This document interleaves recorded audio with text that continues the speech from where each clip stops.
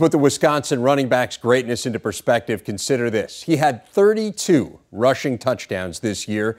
That is more than 105 teams have in college football. And on top of that, he caught 6 touchdown passes and threw 1.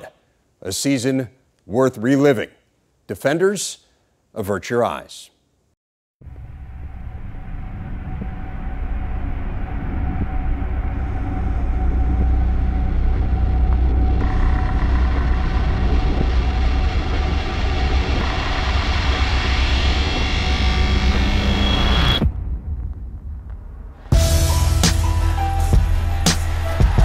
Montee Ball cuts it outside, then back inside, looking for the pylon. Ball finds the corner. Touchdown, Montee Ball. Howard looked for Ball, driving, touchdown Badgers. That's his 4th touchdown of the night. Throws it back to Russell Wilson. And touchdown, Wisconsin. The halfback with the throwback to the quarterback for 6.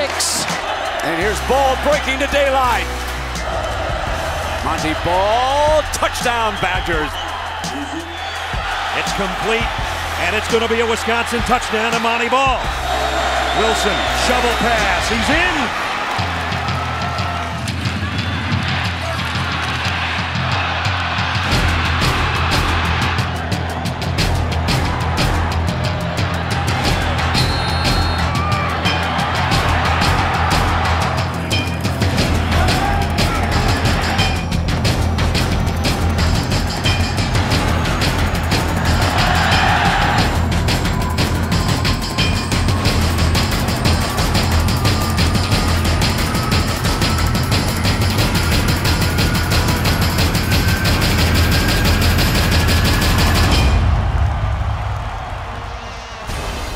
Montee Ball, second behind only Barry Sanders in terms of both single-season rushing touchdowns and overall touchdowns. The first player in NCAA history to score at least 2 TDs in every game of a 13-game season. Montee Ball joins us now from our studio in Madison. And first of all, Montee, I was reading the Chicago Tribune when you won the Silver Football Award. Congratulations on that, by the way. And in Teddy Greenstein's piece, it said that your name is actually pronounced Montee. Have we been saying it wrong all along? Yeah, everyone's been calling me by, call me Montee or Monty ever since around like 1st grade, because I never would put the accent over the second E, so I kind of did it to myself. Do you want us to change? Because we could. No, it's too late now. Just keep calling me Monty or Montee. All right, we'll go with Monty then. 4th in the Heisman balloting last week. What was the highlight of the weekend?